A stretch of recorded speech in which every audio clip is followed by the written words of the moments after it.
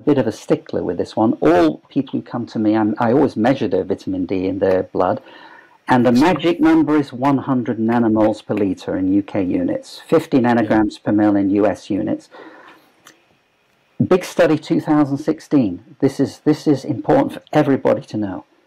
Big study showed that when you correlate blood vitamin D levels against incidence of cancers, when you get to 100 nanomoles per litre or 50 nanograms per mil, you see a sharp drop-off in the incidence of all cancers, not just breast. So the empowering message to everybody, male and female, is that if you can keep your vitamin D above 100, that magic 100, by just doing that, you're going to reduce your risk of any cancer, not just breast cancer.